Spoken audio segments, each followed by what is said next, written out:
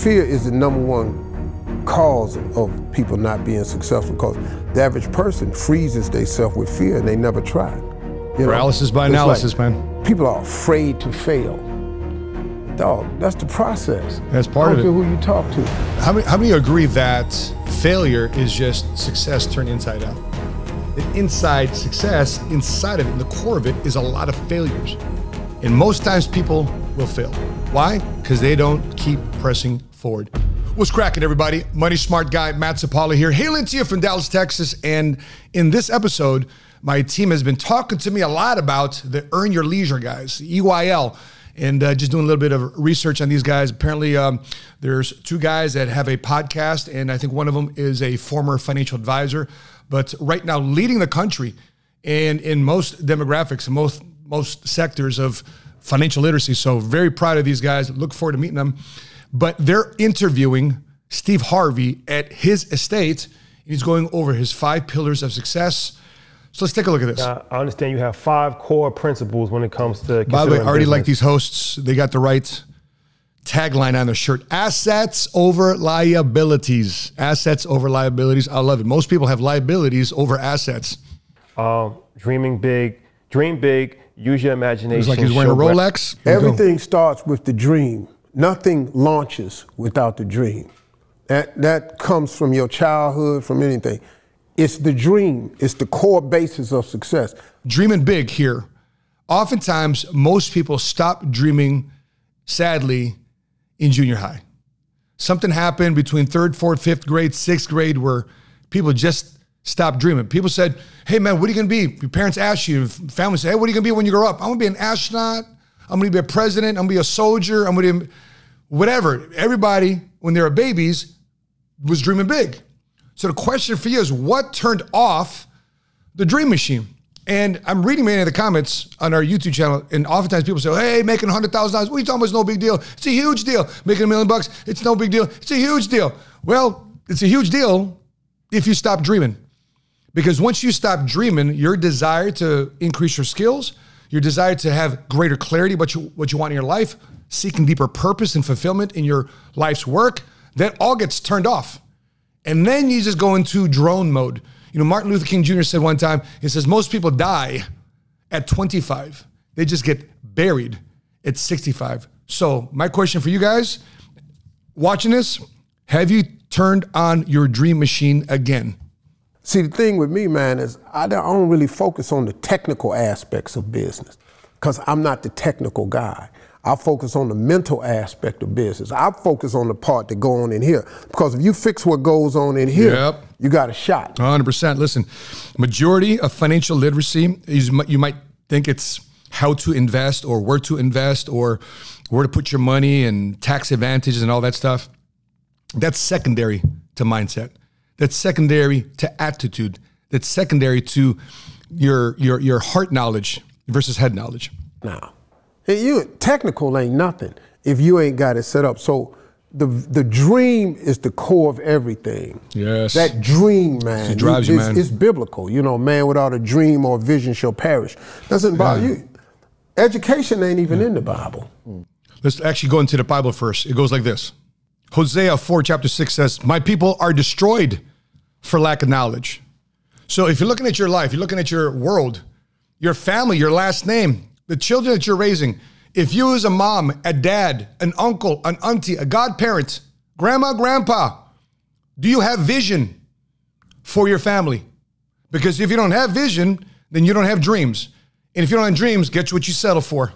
You settle for a nightmare. I ain't never read nothing about Harvard, Emory. I ain't never heard no Ivy League scriptures. All it talks about is that dream. So that's the core. Albert Einstein had a quote. He said, imagination is everything. It's the preview to life's coming attractions. By the way, I just right now want to salute Steve Harvey because I remember growing up and watching this guy as a comedian. The Steve Harvey Show, the Kings of Comedy, and then he transitioned into TV personality. He transitioned into more media versus just then being a stand-up comic, which I believe that was his first love. And if you go back to any research about Steve Harvey, about how he got his job, and how he had to hustle from the Northeast to get down to Florida to get his first job. He had zero money, he had $0. And to see where he's at today, it's because of a dream, it's because imagination and ingenuity. It wasn't the how to, it was the will to do something big. When the reasons are big, the dreams are big, the how to is easy. When I heard that, that tripped me out, because here's Albert Einstein setting it out, that imagination is everything, is the preview to life coming attraction. So everything that's in your imagination is God showing you a preview of a coming attraction that he has for you. Come on. That's right, man. Because if you've got a dream and you try to share it with other people, they're not going to understand this. They're not going to understand your dream. That's why God gave you that dream. And they didn't give it to anybody else. That's why God gave you a dream. It's not for them to understand. It's for you to understand. They're not going to see your imagination. You can quit telling it to them, because if God wanted them to see it, he'd have put it in their imagination. But he put it in yours. That's so right. Imagination is as critical as the dream, because the imagination is just God showing you a preview of what he has for you. It's like when you go to a movie and you get your popcorn and you sit down. Before the movie start, what do they show you? Preview. They show you previews of what? A coming attraction. It's kind of like how I'm feeling right now about Top Gun 2. I've been looking forward to seeing that movie with Tom Cruise. Cannot wait for Top Gun 2 to come out. Are you guys excited about to see that movie? Woo! Maverick. Once you see the preview, it's finna be a movie. You believe that. And that's how the imagination works in your life. Let me ask, the third one is very interesting to me. Show gratitude. See, inside that word gratitude is the word attitude. If you're not grateful about the blessing that you have in your life, the simple opportunities, you know, I say this to most people in America, as hard as it is in America. One thing I've done in my life, and I know some of you are just checking out my channel for the very first time.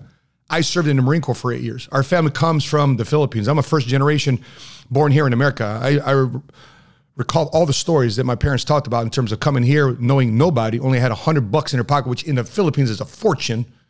Coming here with $100 in her pocket in the late 1960s. My mother getting a job as a nurse for $600 a month. As a nurse, $600 a month is first paycheck. And so if you're in America, regardless of all the challenges we got going on, all the difficulties we have going on, I'd rather have challenges and problems here in America than in the Philippines. I'd rather have challenges here in America than in Somalia. I'd rather have challenges in America here than in the Middle East, where I was all deployed. I'd rather have problems here in America. At least here, for the most part, you can do something about it. Gratitude is one of the most overlooked and key principles to your success. If your goal is to be a millionaire, come on, and you start out making $20,000 a year. Here we go. But this is a preview of all the people that watch this channel and talk about making $1 million. Oh my gosh, it's a pie in the sky type of thing. I want to help you dream again, knowing that I used to be there too as well. I used to make $20,000 a year as a sergeant in the Marine Corps. As a matter of fact, I still got paycheck stubs here for 1995 from my part-time job at Jiffy Lube. I was ecstatic to make another $185 extra each month working part-time. While I was in the base on the military, I was happy to working outside on the base at Jiffy Lube for an extra $185 a month. So I know what it's like to think that $1 million is a big deal. And now I think it's no big deal because I started educating myself on making sure that it's not a big deal, because I drove outside the military base and people got these $1 million homes, driving Mercedes and BMWs. I'm asking myself, how come I'm not making that type of money? How come that's not my situation? I demanded better out of my life because I started saying, you know what? Let me crank this thing on called the Dream Machine. And then God gets you to 50. Levels to the game. But you're mad because you ain't a millionaire. But hold up, man. Do you not remember? Well, how was it just 20? A minute ago, you didn't have but 20. So you got to show gratitude for the 50. That's right. Then somehow, by the grace of God, you get to 150. It's people making 150 who used to be dead broke, mad because they not a millionaire. That's right. Hold up, partner. Do you remember? I could just listen to Steve Harvey, man. This guy is just preaching it. There's levels to this game. And oftentimes when we're in this social media filled world and you find people, oh, NFT this or Bitcoin this or real estate this and blah, blah, blah, blah, blah, and get rich quick overnight. And you're like asking yourself, how come I'm not getting rich overnight? Listen, I've done this for 23 years now. I've seen it many times. I've been around the block a few times, a dozen times. I've seen a lot of people get rich quick, and I saw a lot of people get broke very quickly, just as fast as they got rich. Why? Back to the original one. Their head knowledge, their heart knowledge, their mindset wasn't ready yet to receive those blessings. Why? Because somewhere around there, they weren't grateful of what they were doing. Money's just a magnifier. What's already inside, it's going to expose character. It's going to magnify what's already in there. You have a giving character. Money's going to help you be a bigger giver. If you're greedy and selfish, money's only going to magnify you being more greedy, more selfish, and less grateful and more skeptical and pessimistic. Every day somebody come to your house, ask you for a cup of sugar, and you give it to them, and they walk away and don't ever say thank you. How many times annoying can this cat come to your house? By the way, quick side note. If I'm at a business meeting, I take somebody out to lunch. One of the things I do is I'm observing them, whether or not I want to do business with them, whether I want them on as a client or not. I look at them and how they treat the server.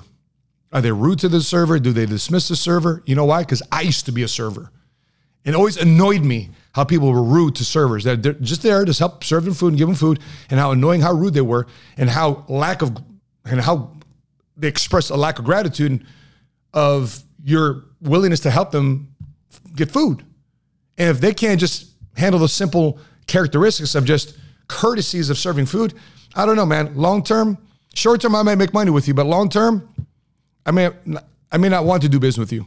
House and get this sugar without saying thank you to you before you as a human being go, yo, my man, you come here every day and I give you this cup of sugar. You ain't said thank you one time. Don't come back here no more. Exactly. I'm reminded of the story in the New Testament. Luke chapter 17, verses 11 through 19 is about Jesus healing 10 men with leprosy. There's basically diseases of the skin. And so he healed them. And 10 of them left, healed. One came back. And Jesus is saying, wait a minute, weren't there 10 of you? And this healed guy's like, yeah. So where are these, by the way, I'm paraphrasing here. He goes, where's the other 9? Didn't I heal 10 of you? He says, listen, man, I don't know, but I just want to say thank you. I'm grateful. I'm thankful for what you've done in my life. And it's amazing what Jesus' word said, and they went like this. He said, rise and go. Your faith has made you well. And I wonder how this guy approaches other things that don't go right in his life, how he's going to be after that. And I can imagine what the other 9 are going to be like when they walk away. Okay, I'm healed. Thank you so much. Cool. No problem. Don't got to say thank you. No appreciation, no gratitude.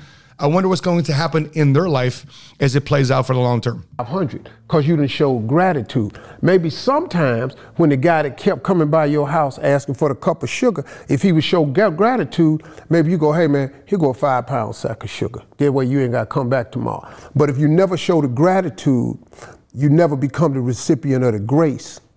And the grace is what you need on top of that helps you get to the next level. For example, simple courtesies. How many of you go to somebody's house or apartment for the very first time and you're empty-handed? You know, it's a Filipino custom that when you go to somebody's house for the very first time, you customarily give them a bag of rice because you want to bless that family. You want to bless that home, that there's much more blessings that's going to come that way to the house because you are giving that home a bag of rice. You go to a friend's house, you go to a barbecue, do you come empty-handed, or are you there just to take, but not give? See, it's just not the fact that you're going out of your way. It's the courtesy, the fact that you want to take a little bit of investment of your own finances. Probably a life virtue for you to consider. And take you place. My wife asked me the other day, because I just turned 60. I bet you your friends will be happy. 65, right? And I was talking to my wife and I said, baby, I was just kind of got a little throwed off a little bit, because even I'm human, you know, I got a little throwed off. I said, baby, I just turned 65 and I really was wanting a little bit more to be popped off by now. She said, wait a minute, hold up, Steve. Wait a minute, hold up. She said, wait a minute, let me ask you something. When you was 30, where did you see yourself at 65? I said, well, I ain't see this. She said, exactly. She said, so you can want all you want, but you need to go outside and just drive around and go get in some of your cars and see how you fly and just take a look around. And now I think you'll be all right. Now I went on to sit down. Go sit down. What about overcoming fear? Well, by the way, my last thought there on gratitude, you know, if the opposite of gratitude is entitlement and jealousy and envy, And when somebody opens a door for you and a foot is in a door that should not have been opened, but you're in it, and you don't recognize a blessing that's there, you don't take advantage of it. That's why people miss out on opportunities. You know, I can't tell you how many people I've seen come through our doors here over the last 23 years, specifically the last 6, 7. So I've seen a lot of people walk through our doors, broke, busted, disgusted, lacking financial literacy, lacking any financial support, lacking financial acumen. And then once a curriculum comes their way, once somebody extends a hand out to say, hey, here you go. Here's how you get out of the pit that you dug yourself in, that sadly a generational curse has put you in, and you don't realize that you're in it. Here's a way out. Because the same shovel that got you in this pit is not going to be the same shovel that gets you out. But yet, people don't look at that grateful. Oh, I want you to do the work though. So what? You do the work. You should be grateful and thankful that somebody just opened the door for you, that somebody introduced you to a new connection, that somebody sent you a message. The small things that you should be grateful for and not dismiss it as like, it's going to come anyway. It's going to come anyway. That's one of the biggest things that causes people. Notice it's not the investments. Notice it's not the insurance. Notice it's not the real estate. It's the attitude. The attitude is what causes people to stumble in a major way because they're not grateful for the small things. Fear is the #1 cause of people not being successful, because the average person freezes themselves with fear and they never try. Paralysis by analysis, man. People are afraid to fail. Dog, that's the process. That's part of it. I don't care who you talk to. How many agree that failure is just success turned inside out? That inside success, inside of it, in the core of it, is a lot of failures. And most times people will fail. Why? Because they don't keep pressing forward. And when they don't keep pressing forward, they never allow success to show itself. You know, I grew up in Chicago next to 2 horse tracks. And one of my sins in my life is I cut class my entire senior year track season because I would go down to gamble horses. I took a $2 bet one time and turned into a $1,300, $1,600 reward for betting on a trifecta. I don't want to explain what that is, but some of you that know about betting horses, you know what that's all about. Anyway, here I am, 17 years old, betting on horses, cutting class of track practice. And I'm reminded of the story of a son who's talking to his father, who was a horse trainer. And he's asking his dad, hey, Dad, the 2 horses we got today, who are they? Dad says, 2 horses today running in the race are faith, and the other one is fear. And the son asks, hey, Dad, which horse is going to win today then? So, well, son, the horse that's going to win today is a horse this morning that I decide to feed. So whatever you starve will not win. Whatever you decide to feed will win, because you decide to feed it and train it and get after it and get in the race with it. So which horse do you want to feed in your life? The horse of faith or the horse of fear? But if you are afraid, fear, it freezes you. And people are afraid to fail. Failure is a part of the process. You cannot get where you're going without failing. Partner, you don't learn nothing winning. Somebody shared with me that in baseball, same thing in softball, it's a failure sport. I said, what do you mean by that? The more you press through your failures, the more you're going to win. So most people, when they get up to bat, majority of the time when they go up to bat, they're going to lose. But out of 10 times, if you're able to get on base 2 or 3 times, and if you hit that ball 2 out of 3 times, you're one of the best of the best. So it's a failure sport. And the way you get yourself out of a financial slump, you got to understand that some of the opportunities that you take, you're going to learn from a lot. You may swing the wrong way. It's not about the investment. It's not about the club. It's not about the bat. It's not about the instrument. It's about the swing. And the fact that you keep swinging it, and you're perfecting it, and you keep at it. Michael Jordan took 900-some game winning shots. There it is. He only made 140 some of them. Yeah. They don't write about the 700-some misses. But you see, he on Wheatie boxes. People don't even think about the misses. They just think about the makes. Nobody gives a damn that he has failed 3/4 of the time. Early on in my career, somebody told me this. He said, imagine what you'd be able to do if you knew you wouldn't fail. Think about this. Every phone call you pick up, every person you talk to, every opportunity to go to the door, what would you do knowing that you couldn't fail today? You'd be a Superman. You got to lose the fear of failing, man. It's just a part of it. It's the deal. The last one, having faith. Well, that's overcome fear the and faith. ultimate. It's awesome. That's the ultimate for sure. I was raised cool, man, because my father didn't go to church ever. My father was a hoodlum. He was a hard-working man, but my father was a hoodlum. He wasn't a gangster. My father was a hoodlum. He had some illegal activities with Don King in Cleveland. So I wonder how this is going to play, because some of you were raised with a bad example. The question for you is, what are you going to do with that program? To reprogram yourself, or you just continue on? And the hard part about being raised up in a bad example, you don't even know it. Vice versa, the same thing too as well. If you're raised in a good example, you don't know it. You don't know it either until you get perspective. Because in the wintertime, he worked construction, so he wasn't working. So he was a number runner in Cleveland. So my first job when I was 10 years old was a paper route.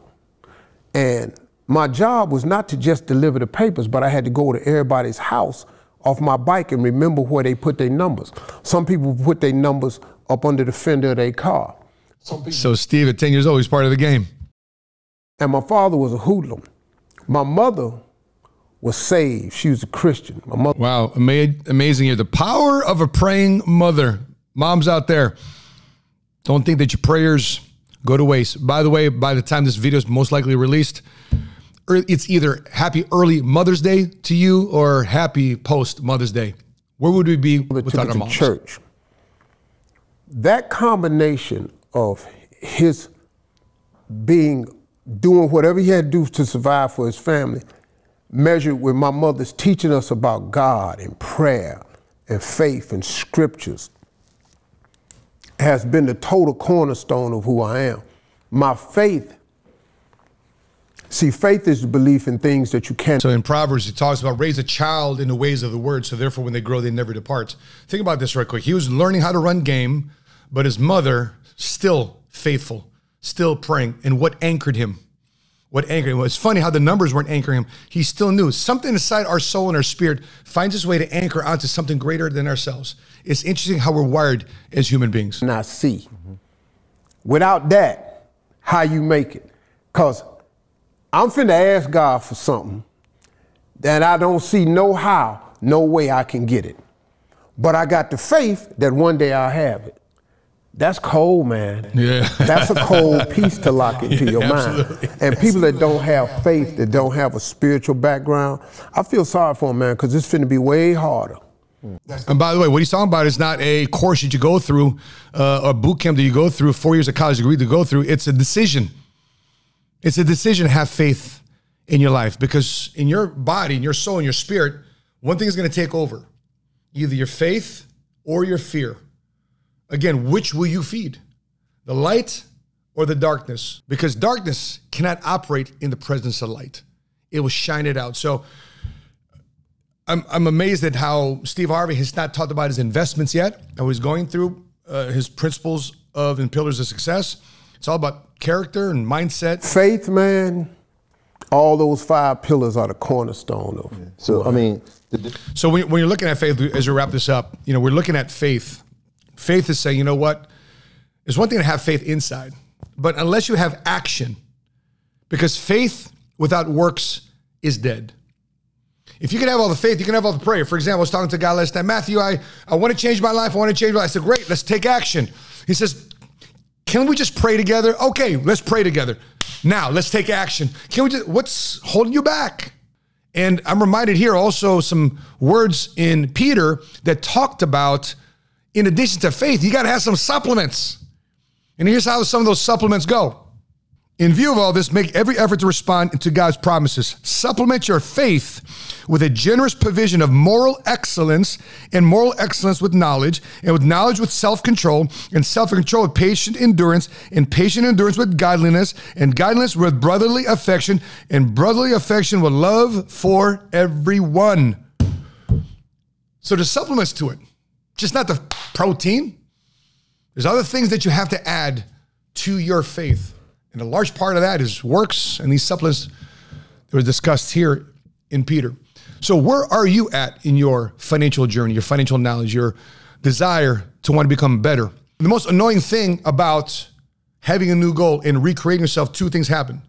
Number one, your spirit starts to enlarge. Your spirit starts to get larger. Your spirit starts to expect more of yourself, and you're excited about where you're going. And guess what? You hit those goals, and your confidence starts increasing because now you know what it takes to hit a goal, and you set another goal, and you have confidence to hit it again. Some of the most confident people in the world is because they hit a goal because they kept a promise to themselves, and they were willing to get the job done. They were willing to put the work in. But guess what you also create in this whole process? You can create some enemies. You're gonna create some vultures around you that whatever you got left over, that's what they want to prey on. That whatever background you have with them, that's a prey upon. They try to get you back to where they feel you're most comfortable with them at. But you have to understand that in this process of growth, some people grow with you and some people won't. So with that being said, I'd love to know your thoughts, your questions, your feedback. Put it in the comment section below. Some of the things that Steve Harveys talked about, amazing. Love this guy. He's not just a king of comedy. What a mogul he is. Before I let you go, please check out these 2 other reaction videos here that a lot of people dropped a lot of comments on. What reaction video would you like for me to do next? Please put the links in the comment section below. My team here reads the comments and feel that this video has provided value to you. Please make sure you click like. If you've watched a couple of our videos and if you've done so already, please consider hitting subscribe and hit notifications to be alerted next time we upload our next episode. That being said, from Dallas, Texas, I'm your money smart guy. And until we meet again, continue to live smart, continue to love smart, and be money smart today.